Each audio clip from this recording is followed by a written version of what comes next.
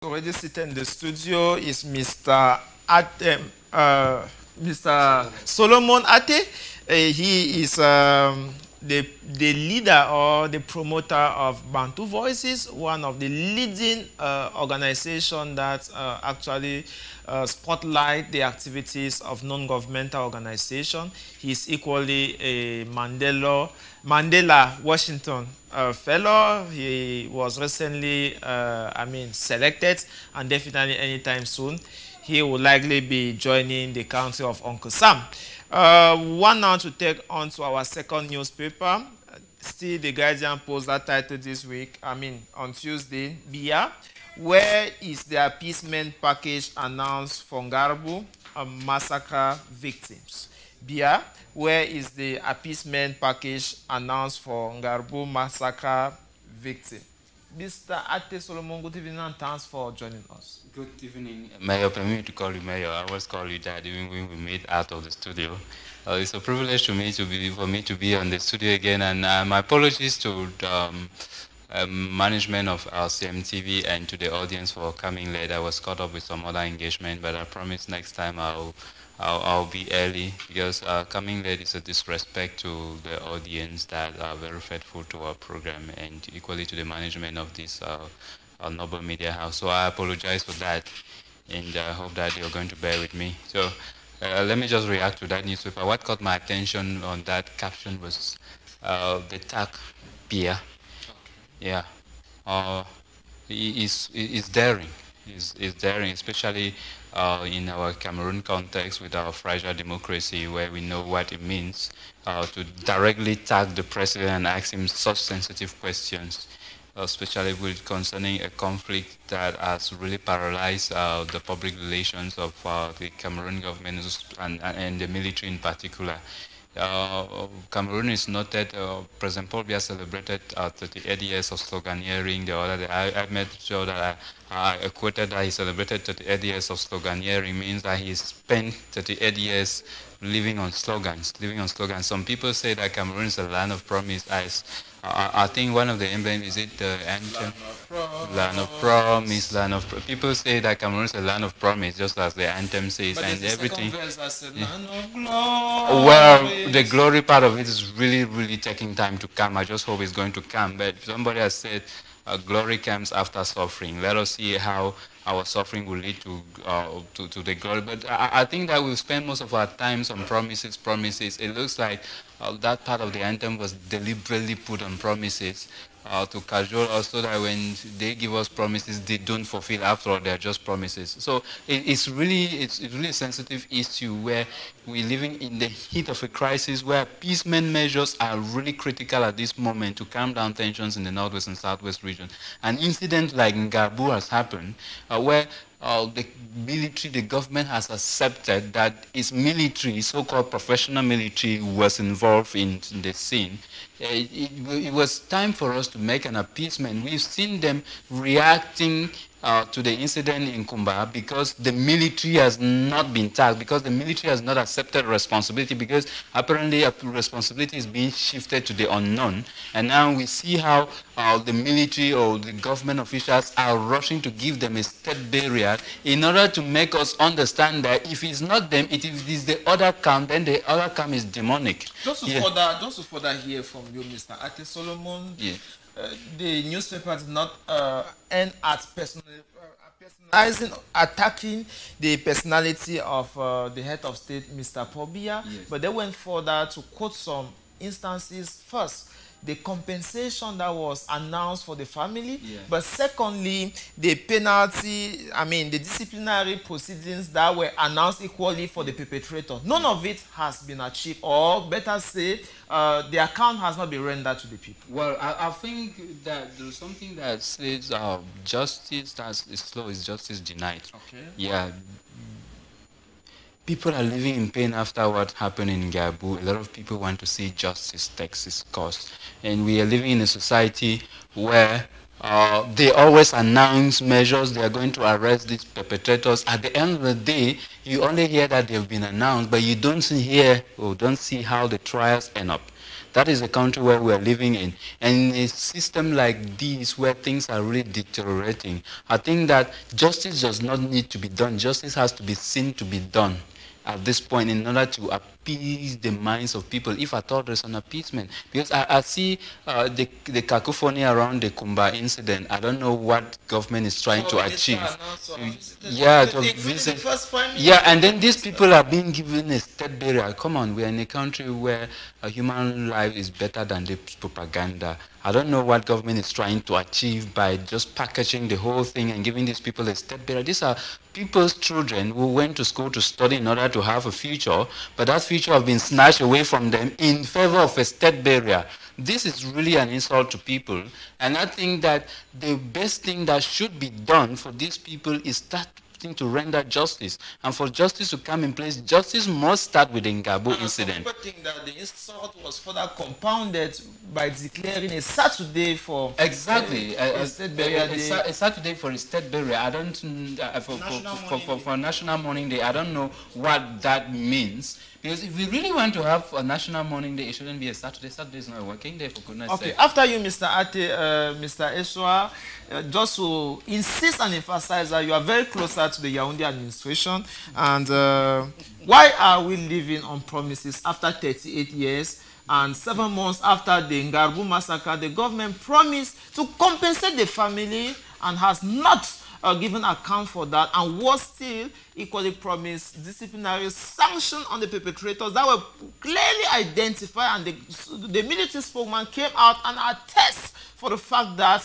the military were responsible for the Ngarbuh massacre. Yet 7 months after, the tears of the family is still pouring and nobody to cut them.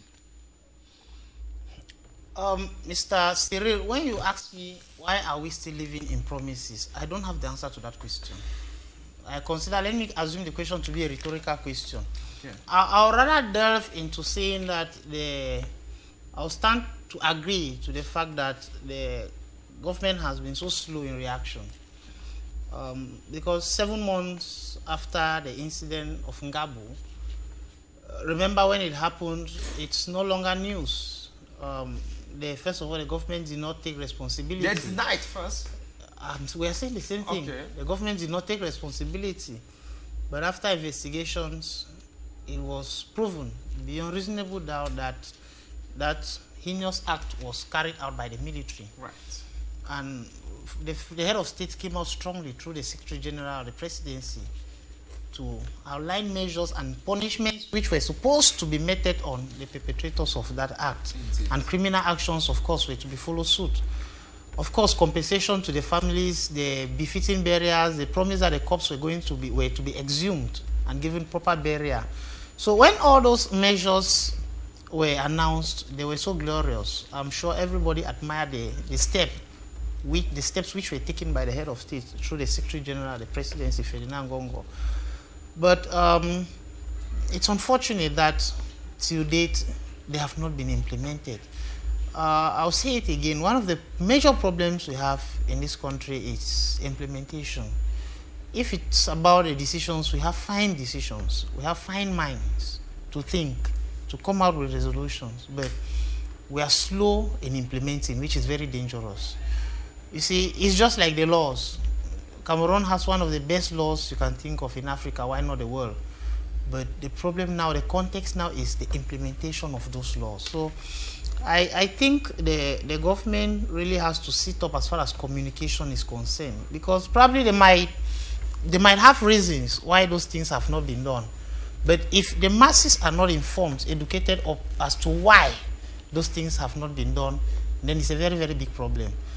Now, I want to disagree a little with the Kumba issue, where we talked of the fact that they gave state burial, they did this, they did this. You see, one of the problems I have with us Cameroonians is that we always have reason to complain.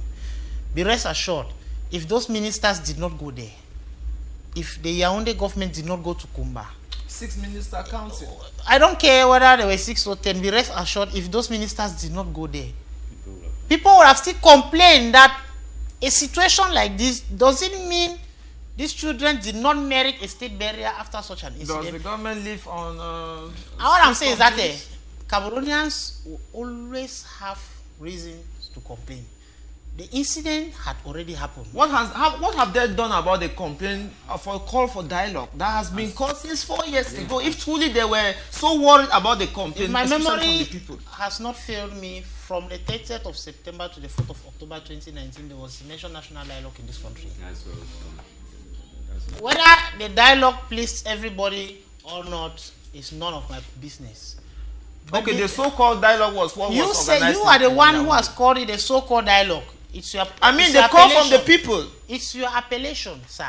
You are the one who has tempted the so-called dialogue. I don't know how. I mean, the call from the people is what Mr. Bia called on September the 29th. I mean, so what I'm saying here is that, 10th. what I'm saying here is that there is no way on this earth, whether I would like it or not, that you can please everybody. There is no way you can please everybody. As the head of state, he has a mandate from the people to work for them. And we are saying the same thing. Even in your house, I'm not sure you can please all your children the same. There is no way you can please everybody in this country without criticism. So, in as much as we are saying that the government is faulty on the fact that they have not been communicating, because when this crisis, for instance, permit me go a little backward, when this crisis started in 2016, if the government had been communicating, we will not be where we are today. I want to disagree with him, please. We'll be back to you, Mr. Ashley. If the government had been communicating, we will not be where we are today.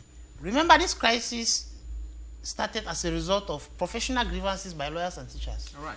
When they went to Bamenda, many of us here do not know that the teachers, the core, which I am part of, and knows exactly what happened, because I have the documents, the complaints of the teachers in my house, I would let you know that what transpired in Bamenda, if the government had communicated to the masses, we would not be where we are today. But you are part of the government. You are. I am not part of the government. But you are very close to the Yaoundé administration. Please, I want you to, I wish to plead that you withdraw that statement that I'm very close to the Yaoundé administration. Are you not part of the CPTA? Are you renouncing your party this when evening? The fact that I'm a sympathizer and supporter of the CPDM does not mean I'm close to the government. Those are two different things. Okay, henceforth I will say you are a sympathizer. Yes, I prefer that. But we have to understand that the CPDM is the party. I think after you, Mr. Ishwa, I want to bring you back solo. Do you buy into what the sympathizer of CPDM is putting forth? First, let us agree that a sympathizer of the CPDM is a member of the CPDM, and the CPDM is the ruling party. That's the party in power. It means that when you're a member of the CPDM, you're a member of the government, whether we like it or not. That is what Cameroon is. We're not saying things that we invented from the air. We see it during elections. We see how people are coerced to vote for the ruling party. We see how government officials in this country go down to the field to campaign for the ruling party, using administrative vehicles to go and campaign for the ruling party. Vehicles plus resources to go and campaign for the for the ruling party. What does that translate to you? It tells you that as a member of the CPDM, automatically you're a member of the government. There is no discussion. Gentlemen, that takes us to the topic of the day. The first topic of the day, definitely, we are going to talk about ahead the regional elections and end of year festivity. Minat Boss tasked governors to stay alert or